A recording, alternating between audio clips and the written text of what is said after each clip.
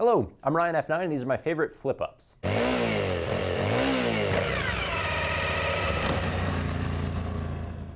I normally shy away from cheap modulars like this LS2 FF325 strobe. It sells for under 200 bucks and that scares me. Why? Because all cheap helmets struggle to be light, safe, and quiet. Those are just hard things to do without using expensive, fancy fibers. Now, if I try to add a complicated flip-up design into the mix, I've fractured the shell, I've created a large panel gap for road noise to leak in, and I've added more weight. All of a sudden, light, safe, and quiet goes from difficult to damn near impossible. Cheap modulars fight too many battles with too few dollars, so they usually suck. But this LS2 strobe is the unicorn, that mythical modular helmet that is both cheap and competent. See how comprehensive the neck roll is? It's actually downright difficult to take this helmet on and off, but once I do, this makes a very tight seal, and because of that, the helmet is decently quiet. It's also way too light for a basic thermoplastic shell, 1,630 grams for a size medium. The thing's a feather. But it doesn't protect like a feather. The LS2 strobe got 3 stars from Sharp, which is a really good passable safety rating. And it actually has excellent impact protection everywhere, except for the left side, where it sucked so bad that the entire helmet lost 2 stars. I'd tell you to avoid crashing on your left side, but that's not really useful advice. LS2 usually has a bad habit of rattling, but this one is very tight. The vents, the face shield, the drop-down sun visor, it's all very slick and precise. Plus the helmet opens with the smoothness of a $500 Shoei, and the top detent holds with the force of 500 Gs. Cons include the lack of a pin lock visor. The strobe fogs up pretty easily, so it'd be nice to have one. Also, I'm pretty sure LS2 just wrote glasses instead of actually carving eyeglass channels because it's really difficult to wear shades in this helmet. And ventilation goes from bad to worse. And this chin port here flows a shit ton of air, but I mean, good luck closing that with gloved hands. And then this top port here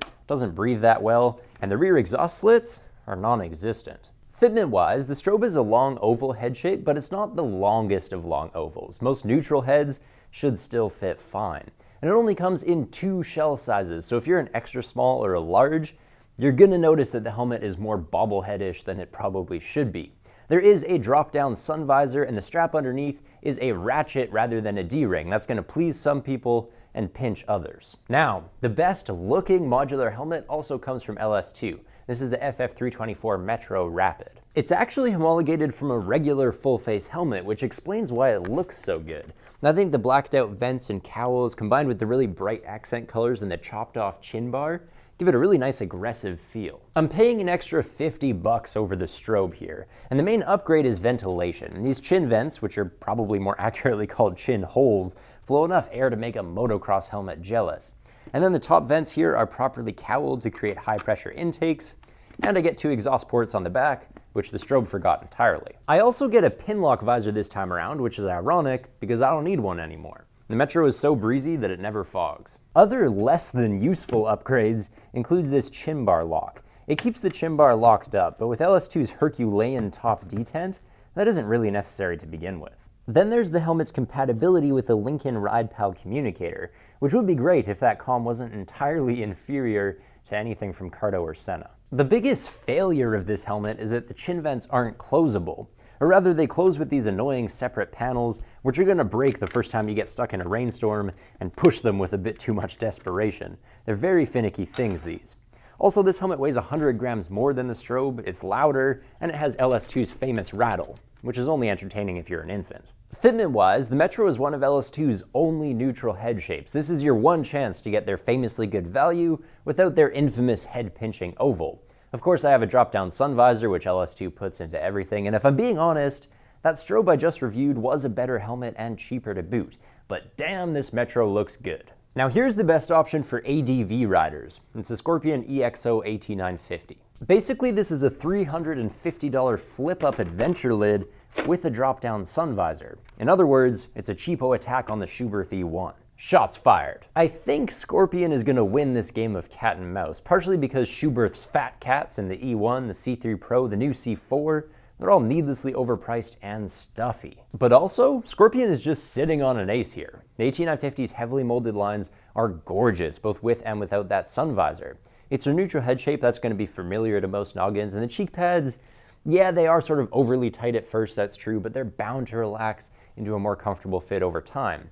Also, this helmet is about as quiet as my variant, which is to say nothing special, but nothing awful either. And the trim is first class. I mean, this sun visor deploys with a cable rather than a spring, which I always love to see. Springs are going to get dusty, especially out ADV riding. They get tired, they fail to retract fully. This is never going to do that to you. I will say, however, that it's a little bit tricky for me to find this while riding. A more traditional placement down along the chin line probably would have been easier for me to grab. The visor seals brilliantly and uses a mechanism called a lip tech that actually sucks backwards on the last movement. This face shield has enough closing force to cut out the rain, to cut out the road noise. I'm pretty sure it would cut off my finger if I wasn't careful. But while I still have my digits, let me point out some screw-ups. I need a flathead driver, or at the very least a coin, to remove the face shield in the sun peak. And that's annoying. Also, the eye port isn't big enough, small goggles only please, and from this chin vent I was hoping for a little bit more airflow. Pushing a big beamer around the tight trails, you'll notice that the AT950 gets a bit hot and foggy, especially with all the work your neck has to do. 1,780 grams for this size medium. Now, high-end modular helmets. We have the HJC RPHA-MAX from last year's video, and this new challenger climbs TK1200. Obvious difference first. HJC will relieve my wallet of $550, while Climb robs it for $850. Both helmets have element number 6 in their shells, but HJC mixes the carbon with aramids and fiberglass, so boo-hoo, it's only 1,580 grams light. That's still better than pretty much everything except Climb's 1,510 gram TK1200.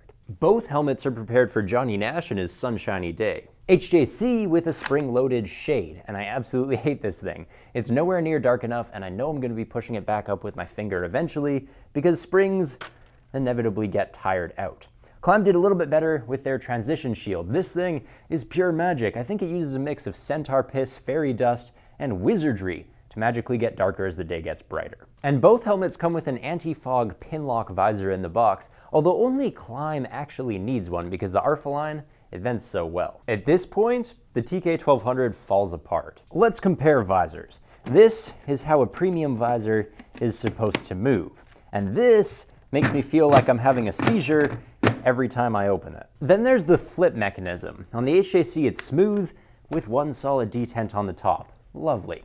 On the Climb, however, it's sort of impossible to find the button to begin with, and then when you do, it's kind of randomly sticky or loose at different points along the range. By the way, the fact that this goes past vertical is only really a relevant safety benefit if you plan to ride with the helmet open. Sorry, Climb, but I'm on a roll here. This grand canyon of a panel gap is noisy as hell, and then the rear reflector shows up on every single colorway, even though it's decidedly out of place on the blacked out versions. Climb normally plays in the pro level, so how, oh how, did they make such a stinker here? Well, it turns out they just bought and rebranded an old Laser Monaco to make the TK1200, and laziness is a deadly sin. Fitment-wise, both of these helmets use a weird chart. I'm a medium in pretty much everything, but my 58cm head puts me in a large in Climb and in HJC's RPHA line. Other than that, there's not much to report. Buy the RPHA-MAX over the TK1200 all day long, and yes, I prefer the RPHA over the Shoei Neotech as well. And that's it for Modular Helmets. Thanks for watching.